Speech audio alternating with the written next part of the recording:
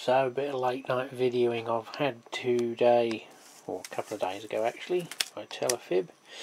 The brass wire 0.45 as you can see, and 0.3, which is pretty damn thin.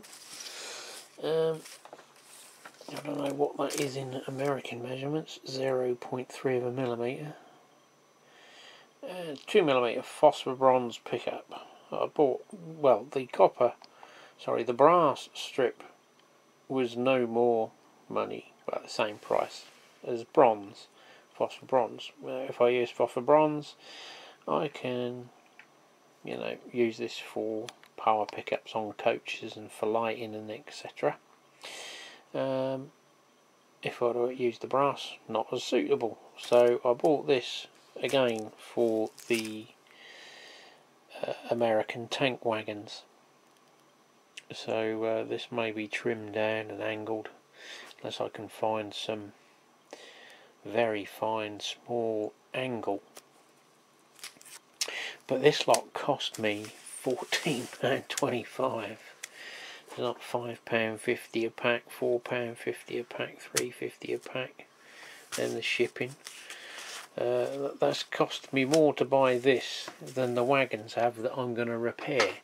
They stand me, well, £5.50 and £3.27 I think they were. Looks like they've done a little work on them to make them look more like the Acura scale ones. I think they're JHAs instead of PTAs. They've put the strips on the back because what happened, the actual ones had some design flaws and they beefed them up. So yeah, they've done that, and they've also put some form of KD. They've cut the chassis away. They do all this effort and then they can't use a bit of bloody glue on the weight. So yeah, they've cut the chassis framing away because that's normally sat recessed. So it looks like they might have raised the chassis. I'll have to compare it against another one. And they've put some very small, I don't know what fittings they are. They don't swing very easily. They've cut the trip pin right off, but I should say they've made these to run with the Acura scale ones, which I don't own. I nearly did buy them, but they went out of sale fairly rapidly. What were they, £149 a set, and you needed 3 sets. Yeah, it's a bit expensive for me. So yeah, they have been done. So they're going to sit higher. That one's shifted, is it? I don't know. Yeah, they'll need a little bit of a look at. Oh, a little bit more detailing on that one. But what is that? No, that's not a Lima one. That is a kit. I don't know what all that is. 102 centimetre slag. That looks like one of the kit ones. The hell's that?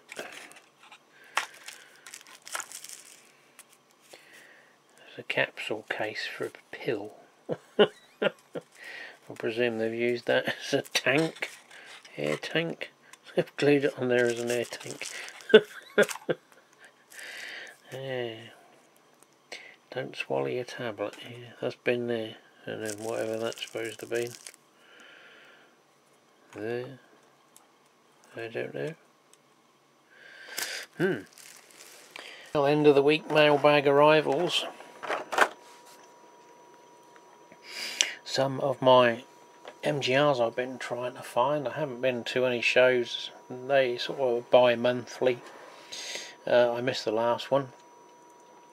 But they're a bit thin on the ground even at the shows and toy fairs. So I reluctantly started looking on eBay, bearing in mind that I don't like to pay more than £7. I'll probably go for £8 for a nice condition one in a box if it's tidy. But these came up, although I don't normally go for these ones because these are the later rebranded English, Welsh and Scottish EWS, which is in existence after the period I'm sort of aiming at modelling. Now you can buy a replacement cradle, but given that these were coal wagons and basically you didn't see much anyway, the EWS is actually sort of melted, embossed into the plastic cradle there, so I'm going to, if it needs it, fill it, paint it over and just heavily weather these to hide that fact. But you can buy the cradles from Peter Spares. But I've just had a go at trying to get the hopper from the frame to get to this bit, and probably end up breaking it trying to get it out. It's well in there, shall we say, but they cost me £26, and I'd, well, obviously £7.21 I'd normally pay for free, maybe 24 at a push. But then, given that I've got to travel to the fair, travel back, there's, you know, fuel money and an entrance fee, I sort of weighed up the pros and cons and bit the bullet and actually won these ones. I wasn't going to go any higher than that, so I managed to add 3 more to the collection. There's another 2 on the way which I got for £8, which is sort of 2 for 1. So yeah, not bad, and they're quite tidy. They've been used. There's a bit of wear on the wheels, but they look like they've just been trundling around someone's layout.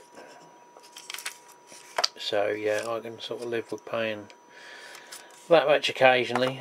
Cheaper would be better, but yeah, the world we live in doesn't allow for that, unfortunately. On my quest for a warehouse modernish has led me back to the Pico one, which is in here from D-Rails. So here it is. That's the completed kit, and that's the extension at the back, and they're the various pieces you can buy. If you recall from my Hatton's unboxing last few weeks ago, I bought these cheap along with the roller shutter variant, and this is the extension piece. I think this was about £12. They haven't sent me an invoice in the box. This is, ooh, what is that, 27?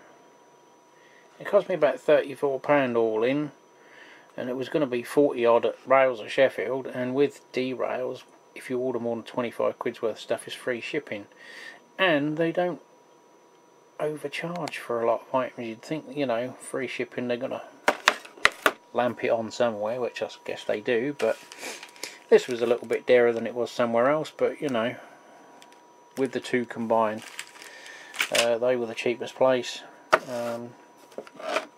There was another place, but obviously you got postage on top, so it knocks it out of the running. So you can do it, the two halves side by side, and do a low relief like that, or a complete warehouse, or you can buy another kit and obviously double up, which is, I might do. It's going to be, because this is like 34 quid's worth, so you got to spend another £27 to get this again. But there's nothing else this size unless I scratch build something. So that was that from D-Rails, and the other one was Scenic 3D, who I've used quite a bit, and Westhill Wagon Works, which again I've used them. So this was someone selling off their bits, which I got for £14.3p with the shipping, which, well, I don't know what they charge for these now. A pillar drill is pretty hard to see, but I think last time I bought one of these it was £1. I don't know what they are now, but I think they're more than that. Then there's this coupling, probably no good to me. The intermodal wheel set, so just a cradle basically, I think is what they are. Some shelving. This is, I can't remember what they are, £4.95 a pack or something. There was one bit in here that's £7.95 at Westhill. So we've got a couple of workbench, saw, and a lathe, nearly as old as my one. What have we got here? 2 pallet trucks, and a couple of smaller compressors which are still intact, with a little fine detail with the fan belt and drive wheel, the motor, and some Scenic 3D items, which are some modern petrol pumps and some modern post boxes, which obviously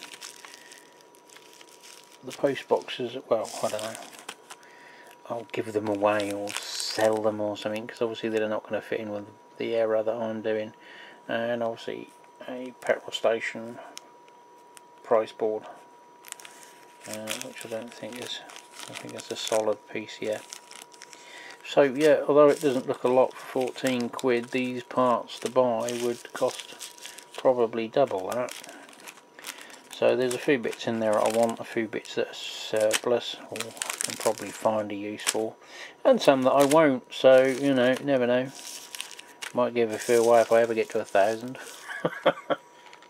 Well, last two for the week. Well, they've turned up late actually, but at Hermes for you. These were the cheap ones, only cost me £8.50, which is probably just as well, but yeah, coupling got to go on there. Either bolt or rivet a new one on, or a Vectis NEM type pocket replacement. The other one, similar sort of thing, they've trimmed that one back, so maybe they were thinking of doing a KD or something, but yeah, I might need a little bit of work with that one, or try and look for a scrapper. And it looks like whatever glue they used in here to glue the overscale and overweight cool load has reacted with the plastic of the hopper, and it's hard, it's not, but yeah, it looks a bit, I missed that on the photograph, but I got them cheap anyway, so it's not the end of the world. And a bit heavy weathering, I don't think you really take much notice of it. Might have to put another wheel on it, that looks a bit rough. Might re-wheel it. I'm after some plastic ones actually, because I've got some metal ones I can swap over on some other rolling stock, so if anyone's put a load of metal wheels on their stock and got a surplus of old plastic ones, even them awful Hornby white wheel things, I will be interested.